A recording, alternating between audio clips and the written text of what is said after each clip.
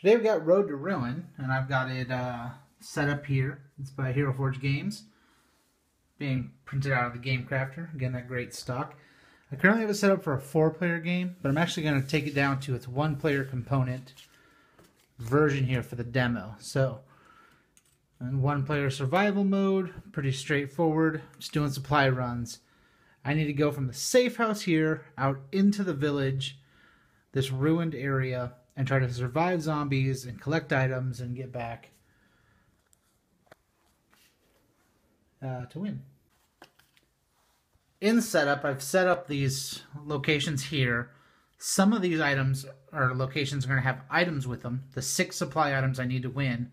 Other locations are going to have threats, whether they be have falling hazards, zombies, whatever the ruined world has to show me. As I go through, all by myself, traveling up, down, left, right, so on through the area, I may suffer wounds. I have to check out events as I go, collect items, and find weapons. So I'll need that, and then with this character's bonus card, I can move diagonally. Where typically you can only move orthogonally. Again, that's up, down, left, right. Some characters have different abilities. For example, this one can move diagonally. This one's attack roll is increased by 1. You've got some sharpshooter, gain an extra reroll when you set aside ammo card, use a ranged weapon. Anda here with his katana. He gains an extra reroll if you have a melee weapon. And then Steve-O. He's the last one I haven't shown you yet. He gets 4 health. So you typically start with 3 health. You take wounds. You die, you die. If you have other people playing with you, they can come heal your wounds. But in a solo scenario, it's down to just you, your wits, and trying to get it all done. Adding to the replay value of Road to Ruin, there's also these different scenarios in the back. So I've currently got it up with supply run. But for other scenarios, we have examples like the long road. It gives you different, you gotta get 5 supply cards for easy difficulty. You can set it up with a radio call here where it's all moved out, or the pinch point. There's different exciting ways to play the game and try to get it done. So it's a quick 30-minute game. You'll see by moving from location to location, you'll pop a location card. It's a toxic lake. It's going to give me problems on its own.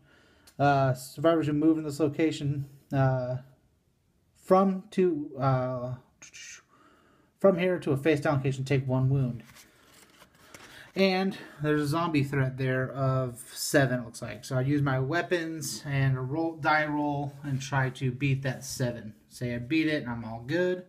But now that I moved here, my next move is clearly going to move back. Because moving to another face-down location is going to cause me damage. So it's those kinds of threats lurking out here in the Road to Ruin that you want to go through. Find yourself. I'm going to cheat here and look real quick. Oh man, I was surrounded there. A supply item. I want to get that supply item, bring it back to the base, get 5 more of those, and win. So that's a quick, brief summary of Road to Ruin. You get various weapons that help you out. Crossbows, fine axes, a little shotgun action. You gotta like that shotgun there. Get some cartridges, blow stuff up, get some ammo. There's also other items to help, like some body armor. Helps you reduce the threat in the area. If you take wound, I can throw this away instead of taking the wound, so that could be a total life-saving moment there. Much like it is in the zombie movies and the zombie TV shows. Anything to block the damage is always good. So that's, again, a quick overview of Road to Ruin. Check it out on Game Crafter, and links will be in the blog. Thank you for checking out United Geeks Network family member. If you enjoyed it and are looking for other online media with a geek culture slant, head over to UnitedGeeksNetwork.com, where you will find Who, What, Why, a game design podcast. A podcast that talks about the ins and outs of game design with game designers. The United Geeks Network. You can broadcast your geekiness at UnitedGeeksNetwork.com.